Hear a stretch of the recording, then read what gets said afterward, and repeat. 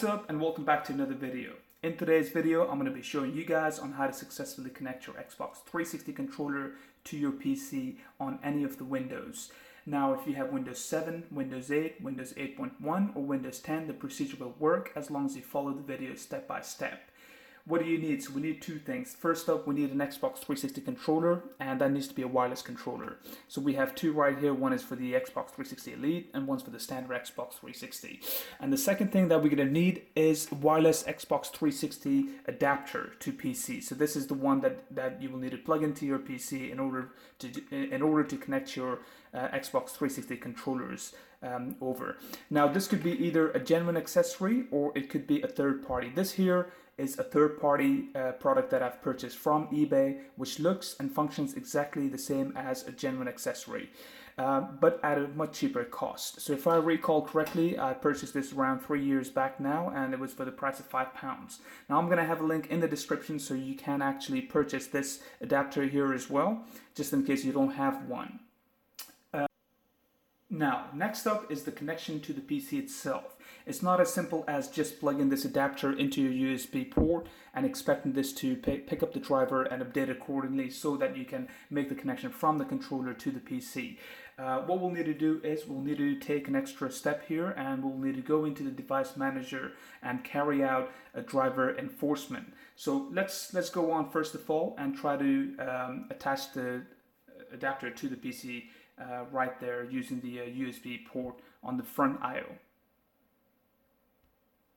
Okay, so we can now see that I have the adapter plugged into the front I/O of my PC, as we can see right there. The next step is to actually go into Device Manager. On Windows 10, we're going to hover down to the taskbar right here and right click on Windows logo and then click on Device Manager.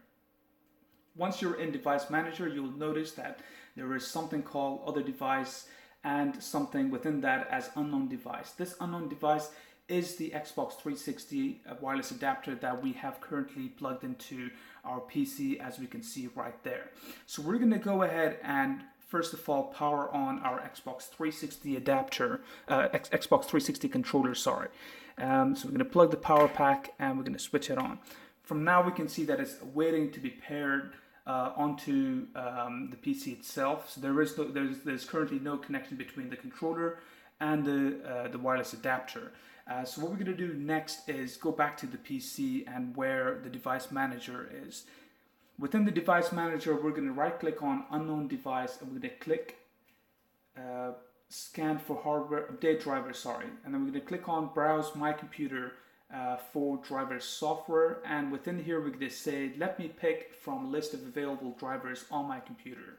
And then within here we need to scroll down to the part where you might notice something to do with an Xbox accessory. Let's see, so here we have Xbox 360 peripherals. So we're going to click on that and we're going to click on next, and then from here you can choose any of these, and it depends entirely on what type of connection you're doing to the PC itself. So right now we're trying to do a connection on the wireless receiver for Windows. So we're going to click on this one right here, and we're going to go next, and it will give you this warning right here, which you just need to click on yes. And now you can see it says that Xbox 360 wireless receiver for Windows has successfully been updated. Device, right there at the bottom we can also see that the device Xbox 360 controller has completed setup. So we now have the wireless adapter that we previously plugged into our PC successfully recognized by Device Manager. So we're going to go ahead and click on close right here, and we're going to look back into the Device Manager. Now at the bottom you can see that it has picked that unknown device and replaced it for Xbox 360 peripherals, and the unknown device is now Xbox 360 wireless receiver for Windows, which is correct, which is what we have plugged into our PC at this moment. So we're now going to go ahead and actually we don't even need to do any sort of pairing. If you might have noticed, whilst we did the device setup, the controller was already picked up by the wireless adapter plugged into it.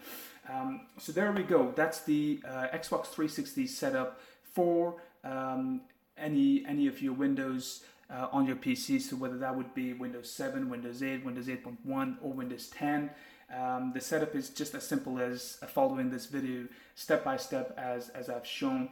I mean, should you run into any issues, please feel free to leave a comment in the comment section below. I'll try my best to get back to you as soon as possible. I will also have a link in the description for if you would like to purchase one of those wireless Xbox 360 adapters. Now, one last thing before I end the video is I'm going to show you playing maybe one of the games, just to see that you can actually use the 360 controller once it's plugged in and it's set up correctly on the Windows, that you can actually play a game with it. So I'm just going to pause this until I launch a game, and for demonstration purposes we'll be running Gears of War 4. Okay, there we go. We now have Gears of War 4 launched, and we'll be using our Xbox 360 controller, which we just connected using that wireless adapter to the PC right there. So I'm just going to show you a little bit of gameplay using the Xbox 360 controller right here.